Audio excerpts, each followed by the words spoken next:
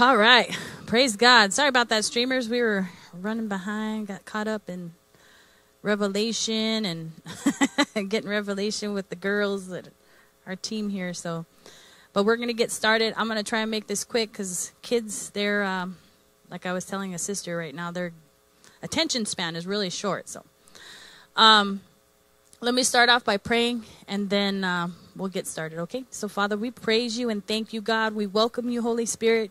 We honor you, Holy Ghost, in this time of children's deliverance, Lord. And not just for children, Lord, but also for families, God. We thank you, Father, that, God, you don't just stop with children, but you start with parents, with family, Lord. We thank you, Father God, for the anointing, Lord God, that destroys yokes and removes burdens, Lord God. So, Father, we just honor you, Lord God. We submit ourselves to you today. And, Lord, move me out of the way, Lord God, and have your way, Holy Spirit. Use my lips, Holy Ghost. And we thank you right now, Father, for this time of learning and receiving. And, Lord, bless our ears to hear, our minds to receive, our hearts to receive, Lord God, and give us understanding in the name of Jesus. Amen. All right. So, children's deliverance. There is a lot that goes on with kids. Believe it or not, there's a lot of unbelievers in churches. I mean, obviously, you guys know, if you go to church, people will say, kids can't have demons. There's no way. They're already unbelieving as far as, like, even Christians having demons. But kids, how dare you? I've had a lot of people get offended by that, especially family members. If I pray for them, they refuse for me to pray. Like my sister, for example, like, she's like, how dare you? How dare you? So you just continue to pray in the background, intercede, right? And just believe God will touch them some way. So children's deliverance, I was learning from Brother Mike through his teaching. And then this is our book. If you guys ever want, this is the book that we go by, is the Children's Deliverance, a manual for children's deliverance by Frank and Ida May. We have them on sale in the bookstore. I think really they're pioneers for the children's deliverance because they have such in-depth descriptions on what demons especially attack the kids. So reading or listening to Brother Mike and then also combining this is it's really good to just soak it up, right? So key number one for children, they are human sponges. So you have the little toddlers, the babies even. Brother Mike talks about the babies in the womb. They feel, their spirits know, and they feel emotions from their mamas. They feel, they receive. They're human sponges. Their spirits know what's going on, what's being spoken over them. God created us that way. We're sensitive to the spirit realm, especially being a Christian. Now, if you were spiritually sensitive before you got saved, then you can imagine coming into the kingdom that heightens that spirit realm. They learn by example. So the key issue is with children, they learn by example. They learn by imitation. The parents are responsible for the raising of the children. If in Proverbs 22:6, everyone knows that scripture. Train up a child and they will not depart from them. Right? Train up the child in the Lord's ways. I'm kind of paraphrasing, but if we don't raise them God's way, the devil will raise them for you. So Deuteronomy 6:7. These are just scriptures that Brother Mike shared with us in his teaching. Deuteronomy 6:7. If you have pen and paper, you can write them down. Proverbs 23:13 through 14. Proverbs 13:24. Codependent mothers are prison fillers. They are dangerous. Codependent mothers are prison fillers. They are dangerous. You got to be careful being a mother who's codependent with your children. Moms, they love so much. And Brother Mike, I love his teaching because I got a revelation of how important it is to be a mother, to get out of the way of your children and allowing the Lord, especially grown children. But, you know, you got to allow the children, for God to do what he needs to do, right? And codependent mamas, they kind of get in the way because they enable, okay, honey, here you go. You know, it's kind of like, I can't do it. I love them too much. It hurts. You know, it hurts moms to see their babies go through stuff, right? So the children's responsibility. I'm going to go ahead and read that from Ephesians 6:1. So mamas and daddies got responsibility, but God gives the children responsibility, and because this is children's ministry, I'm going to read this scripture. Ephesians 6:1 from the Amplified Bible. Let me see. All right.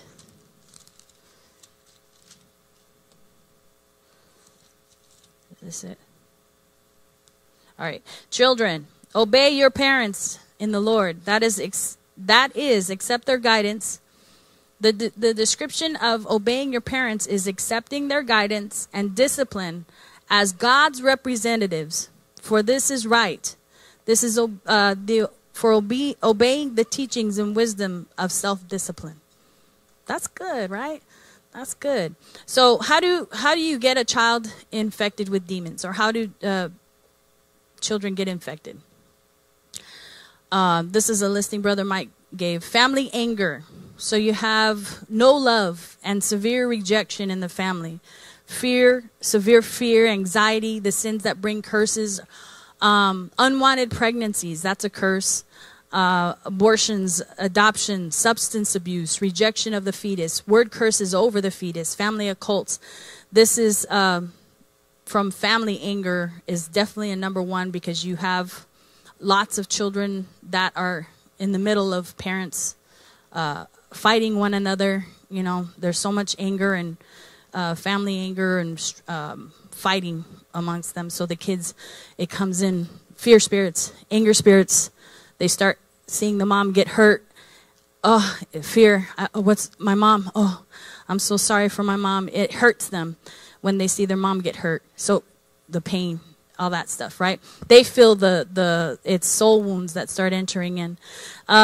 Conception sins, drug rape, lust, pregnancy, one-night stands, office affairs, marital rape. These are conception sins. That's how babies get infected.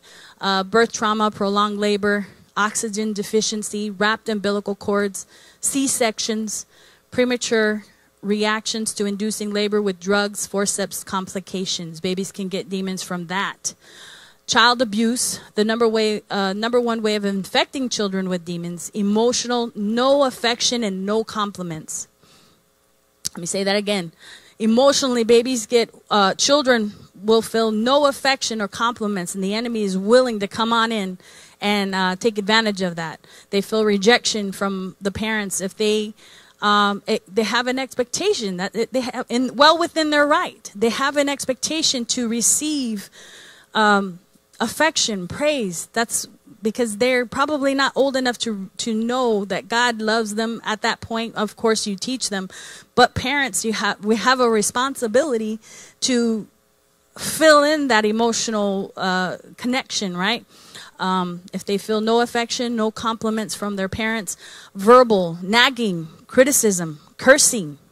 You nag your kids to kingdom come, criticism. You criticize their dress. You criticize, well within your right. You do it in a loving way. If you're telling them, what is that called? When you're trying to correct, not criticize. We know the difference. Yeah, kind of like nagging. It's you're trying to correct, but then there's another part where there's nagging, and it's a critical spirit. You don't want to have a critical spirit with kids because they feel there's a spirit behind it. But you have that correction too, where, no, sweetheart, that is a blue sock with a yellow sock. That's not going to go. Well, Mom, that's the style. Okay, well, if it's the style, all right. But you're kind of like, no, sweetheart, let's go ahead and wear these shoes because those shoes are too small. What are you gonna? As opposed to, what are you doing? Like, you have that spirit. You already know that there's a spirit behind that. They feel the rejection from that. So codependency again. Spoiled, enabling. Don't spoil the babies, right? What is that? The scripture, spare the rod, spoil the child. Incest, of course, that's huge. A lot of kids nowadays, because of pornography, because of pornography in the home, they're incested. I was a victim of incest because of pornography and drug abuse. And the sexual fondling or intercourse with the kids, of course, spirits come in. That trauma from being fondled in the middle of the night, that terror comes in when that door opens. It's like, you know, that terror, that trauma, like, oh no, it's going to happen again. You know, you're anticipating it. The enemy works your emotions to this fear, you know. So childhood stressors, nightmares, bad dreams, physical trauma, believe it or not, when they break their arm or their ankle, that can happen with the enemy coming in and bringing in demons because of physical trauma. Or, of course, you know, that can also lead to because of beatings or being beat. Nightmares and bad dreams, repetitive bad dreams, sibling torment and beatings. Believe it or not, older siblings can allow the enemy to come in because they torment them. They're, you know, Kelly, she talks about her older brother always beating her up and messing with her all the time. It was all in fun the way he treated her. It was. I, on the other hand, beat my brother where it was just rage and anger. And I've repented and I asked the Lord, please heal my brother from that. But I know now, going back, I can tell what kind of spirit was behind that. School and peer pressure. School and peer pressure. Come on, guys. What about school, right? Like it's you see all these things going on where the enemy is trying to bring in all that fear from school shootings, you know, different things that come up in the situations where they're bullied, you know, and bullying basically comes because the kid is rejected. Frequent relocation. So you have your military kids, right? Poor self-concept comes with frequent relocations. They can't develop decent relationships. It's really hard for them. So they kind of reject people that may try and become their friend because there's no way. They're like, well, we're going to leave anyway, so why should I become your friend? Again, watching parents fight, they get the anger spirits. They watch their parents, and they're just like witnessing all this chaos and confusion and all that stuff. Imaginary personalities are developed in kids who are rejected in childhood. Control in this world. They feel in control when they develop an imaginary world. I've known 2 kids that have developed we've had to tell the parent, look, that's not of God. You know, this is a demon coming to them. This is a spirit that's befriending them, a familiar spirit. So, I pray that one of them, Brother Robert, ministered to them, and that spirit left. Praise God. He doesn't talk to that spirit anymore. Invisible friends, dolls, trolls, violent action figures, scary movie figures, stuffed animals, tooth fairy, boogeyman, genies. These are just, again, these are familiar spirits. The Bible talks about, not the specific, but he does go into about the occult is attached to these like dolls, and the occult is attached to things like that. Physical traumas, again, going to sports or auto accidents, surgeries, blended families, serious illnesses, long-term chronic pain, contaminated blood transfusions, meds, and abusive spankings. Deaths. Someone close to the child dies. A parent, a step-parent, pets, siblings, friends and teachers, nannies, babysitters. We have to know to minister to the children if they experience the death of a family member or somebody close to them. Don't just, oh, it's okay. You want to minister. You want to actually take some time to minister to them and let them know, okay, this is what the Bible says about death, and this is what we're going to do. We're going to release that person if you were close to them. Especially, Brother Mike gives a testimony about his grandmother passing away, and he didn't know, he didn't have anybody to turn to, And his experience was traumatizing because that was the only person that loved him. He didn't have a home full of affection and love. Both parents were drunks. They were alcoholics. But the grandmother was the only one who showed him affection, and she passed. So it got even worse for him. He got even deeper in rejection, and no one was there for him. So he felt this loneliness. He testified how he just went into a depression almost when he was a little kid, just a little kid. So, yeah, so we got to know how to minister to the children when they lose family members and even pets. So we mental illness demons. These are ADHD, teenage rage, bipolar, autism. All of these right here, ADHD, teenage rage, bipolar, autism, is a deep sense of rejection. They come in through the deep sense of rejection, and fear triggers the wounds. So when you have a child who has ADHD or teenage rage, bipolar, autism, Mike has counseled many people, and he says that it comes in from a deep sense of rejection with fear that triggers wounds. But he also says there's autism can also be a powerful demon. There's the child in Luke 9:39, the one that was where the father says, "Help my unbelief." The Lord discerned that it was from a generational curse. It was throwing him in the fire and throwing him in the water, trying to kill him, and the Lord discerned, no, this is a generational curse. So let's go ahead and cast that thing out. But he told the disciples later, this one comes out by prayer and fasting. The lunatic child, the symptoms are he's vexed, emotional pain or illnesses. It takes him over. You recognize that the spirit was taking this kid over where he had no control. It made him foam, bruises on his body. He pined, wasting away, no eating. He was like pretty much not eating. He gnashed and grinded his teeth. It cast him self-destruction. So you see the self-destruction, childhood illnesses, ADHD, Asperger's syndrome, ADD, clinical depression, autism, dyslexia, Down syndrome, mental retardation. Disciples couldn't cast out the demon.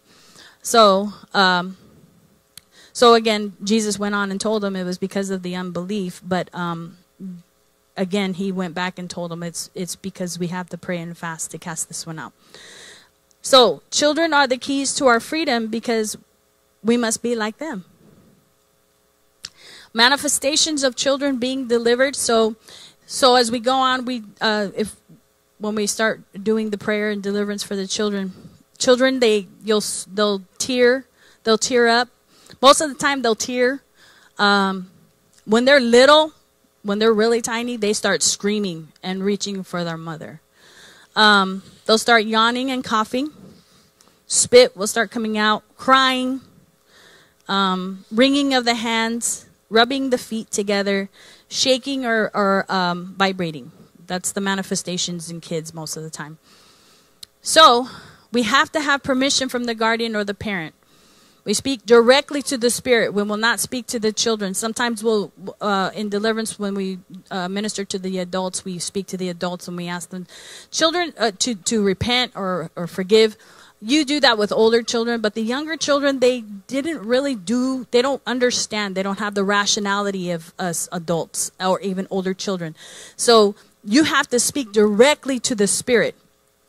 And a lot of the times the parents are kind of confused because they're like, why are you yelling at my kid? But we're not yelling at the kid. We're coming against that fear, come out, it's like, but the kids are cooperative when they understand what's going on. Again, the kids are like, I love kids because they're just ready to go. Like, yeah, let's do this, That's my cousin right there. How do demons try to stop deliverance? So again, they reach for their parents. Mom, they're hurting me. Oh, we've heard that one plenty of times. They're hurting me. But it's the demon speaking out of the kids. Reaching for parents, saying negative things. You know, again, you're hurting me. Stop it. Shut up. Leave me alone. Crying for parents. They clamped their mouth. This happened to last children's deliverance. This little girl was like, But it wasn't her. It was a spirit. But that comes also with behavior. So I had to let the mother know, look, you need to take authority over her right now. Tell her she needs to be obedient to what we're telling her, right? Clamping of the mouth shut, prying on mother's sympathy. Well, this one's like huge right here. Like mom's hurting for a while, you know, oh my God, you know, they're feeling that. So it's like, no, you got to be strong. You got to be strong. Rebelling against instructions, again, with that clamping of the mouth. So the best way to get children delivered is we go first. Adults always have to go first, right? But I kind of wanted to share real quick. The Lord put it on my heart to share this part of the deliverance too for kids. The battle for the imagination, toys and games, movies, all of that. Anything that they're watching on YouTube, scary movies, we've got to pay close attention. And this is for streamers. If no one here is dealing with that, somebody's watching. We got to be careful and watch what our kids are watching. They got to understand that these are doorways. Especially for older kids, there's doors that are opened to the mind. So the Lord says the gates, the lust of the eyes, the lust of the flesh, and the pride of life, right? Kids, your eyes, your ears, and your mouth are gates. So we have to understand that these things that you're listening to on the radio, the music that you're listening to, the movies that you're watching, and things that you're speaking out of your mouth is an invitation.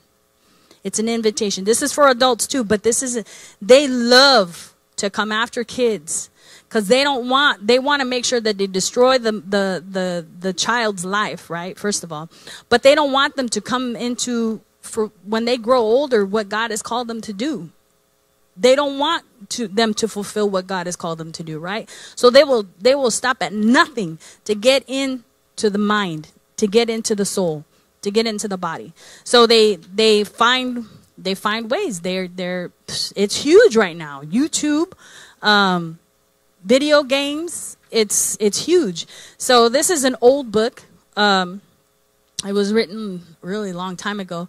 There's a little short thing that the person that wrote this part it was about Nintendo, so you can imagine how old it was. So, but Nintendo, what is it called? Sony, PlayStation, they're all the same. So this one, this lady says there is a war going on against the children in almost every area of their lives. Entertainment is one major area. So again, we talked about the movies, we talked about the video games and music, guys. Oh my goodness, that music. I believe video games are one of the main tools being used by Satan to seduce, to hypnotize, to desensitize, and addict the children. They are confronted with excessive and extreme violence as well as the occult in these games. As a result, violent action, even murder, has victimized some of the children. This is a Newsweek magazine that says they wrote about Nintendo. The Nintendo craze hypnotized a generation. So imagine a magazine that's secular saying that about a video game, right? Like like Nintendo. Isn't that weird? So we got to think about what we're doing. Hold on. We got to think about what's going on in the home, right? If a secular magazine is saying that. So Satan is very active with his deceptive tactics. It is obvious that he has targeted our present generation of children and the youth. He's infiltrating the minds, the emotions, the bodies, and the spirits of the young children with spiritual poison of materialism, the occult, and Eastern religious philosophy. So, this is a really good point. Subconsciously, the child is invulnerable and suggestible to the voices that will speak to him or her in the later years to reject Christ and embrace paganism. So, it's just a movie. It's just a movie. It's just a video game. But when these spirits get in there, this is what they're doing. They're subconsciously invading these children as they're vulnerable at this age, right? they're suggesting these voices to them that they will either way they'll accept these voices, and they'll say in later years to reject Christ. This is better. Eastern mysticism. Oh, you can get some power from that, you know.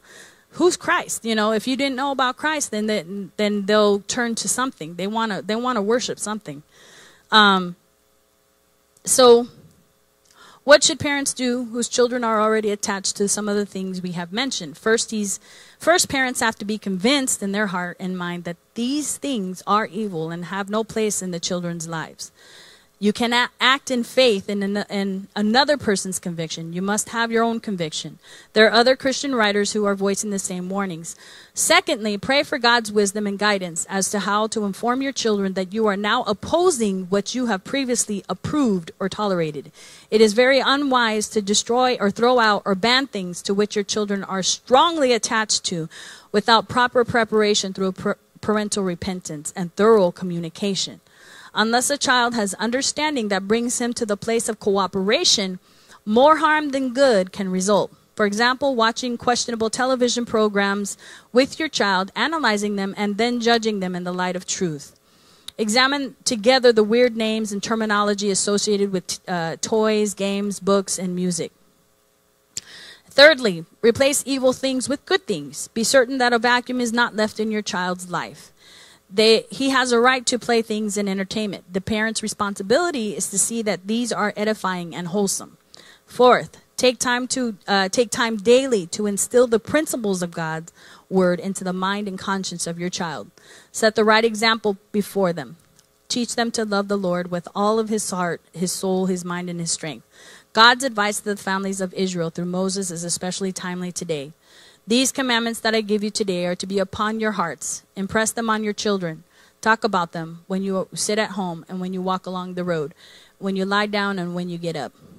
Amen. So,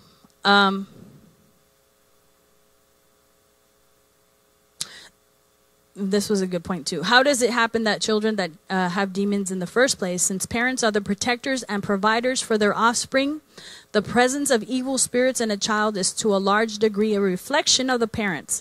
Demons cannot enter unless doors of opportunity are open to them. Parents are the gatekeepers, the guardians, and the maintainers. When a child has demons, it indicates that the parents either did something wrong or neglected to fulfill their responsibility. Now, God's mercy and grace, thank God, right? Now, this is not to bring condemnation to anyone. Praise God that He's deliverance is available for us, right? The majority of us parents readily admit that we are guilty of mistakes and neglect. However, this is no time for guilt. That's what they say. There's help from God, and the important thing is that we take advantage of the grace of God, poured out through the substitutionary death of Jesus Christ. Deliverance is deliverance from the benefits of the cross. So, just a quick testimony, and we'll get started. My cousin Tanya's little girl, or her oldest, she's in college now, but can I tell this testimony? The testimony is that the little girl was seeing a demon. How old was she? 4? Alexis was 4 years old, and none of us were serving the Lord. We were all pretty much partying at her house all the time. And so, of course, we all freely brought in the spirit. We actually don't even know where the spirit came from, but it was tormenting her every night. And I knew about deliverance. I was a backslider at that time. Crazy. We were all backsliders, basically. Her and her ex-husband were together at that time. But this is what I mean about God's mercy and grace. I said, okay, this is what we're going to do. We're going to do a spiritual cleansing through this house. I'm not going to do anything. I'm going to just tell you what to do because I don't want this thing following me. But they did it by faith. They did it. The parents by faith. God honored their faith to go through the house and clean the house out on behalf of their daughter. She never saw that demon again. The next day she felt she was fine. She was free. It was God's mercy. So remember, parents, it's by God's grace, by God's mercy, right? I mean, of course, by faith, we submitted to what God wanted, on her behalf. On her behalf. We were like, Lord, we don't really serve you. We are not in a place to love you. What?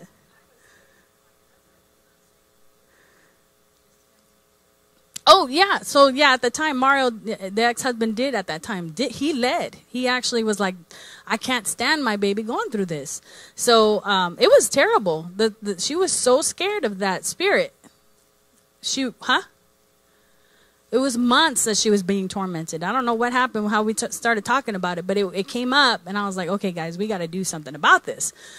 But I'm not going to take the lead. Mario took the lead, which was the ex-husband, but he did it by faith. And God honored the prayers of the mom and dad. I mean, that's how powerful parents are, really. In the spirit realm, the parents have more authority than the deliverance minister, right? So, and through faith, we got rid of that. The Lord got rid of that spirit, and it was really powerful time. So, that should encourage us. On behalf of the babies, we're doing this. Lord, I'm fighting this baby. I don't know what this is, but I'm fighting the grace and mercy of God. And how much more of those for us as believers? When I was angry at God at that time, but I knew about deliverance at that time. But how much more would God honor those of us who want to do it, right? So, we're going to go ahead and get started and pray and just ask the Lord on the parents' behalf first. So if the parents want to actually, you know what? We'll just get started we'll just start. So, team, since I'm thinking just because there's so few of us, we'll just get started and just pray. All right, let's do it. So whoever the child is with the parent, we'll just pray with you. And streamers, I pray that the word penetrated and that it helped you. I hope I didn't go too fast. Again, it was because the benefits of the children, their mind kind of wanders after a while. So, all right. So praise God. We're going to start praying for the baby. Well, this is not a baby right here, but for the kids and the parents. All right. Thank you, Jesus.